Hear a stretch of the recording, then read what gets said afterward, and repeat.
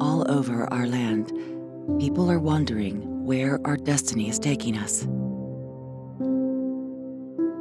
We wonder what America will look like in 50 years, 100 years. In the past, when tested by adversity, we rose to meet the challenges because we believed in ourselves and because we had proof we could succeed, evidence that our ancestors struggled, dreamed, and overcame. This evidence, this anchor to our heritage, is preserved in the houses and buildings, battlefields and neighborhoods that have been saved with help from the National Trust for Historic Preservation. For more than 60 years, the National Trust has worked to save America's most beloved places, where great moments from history and important moments in our everyday lives happened. The National Trust works tirelessly on Capitol Hill and in state legislatures and city halls to encourage the adoption of laws and policies that support local preservation.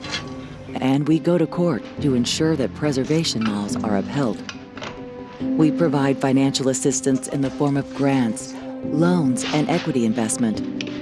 And we offer technical assistance, advocacy, and educational programs to help communities value and protect important pieces of our cultural identity and national history. We do this all over the country, in the famous places we know from history books, and in 1,000 small towns where communities know that an old church has a story to tell. An old neighborhood is too important to fall into decline. And a historic downtown is just too valuable to lose forever. Because the next generation needs to know our stories, and they will only inherit the places we choose to save today.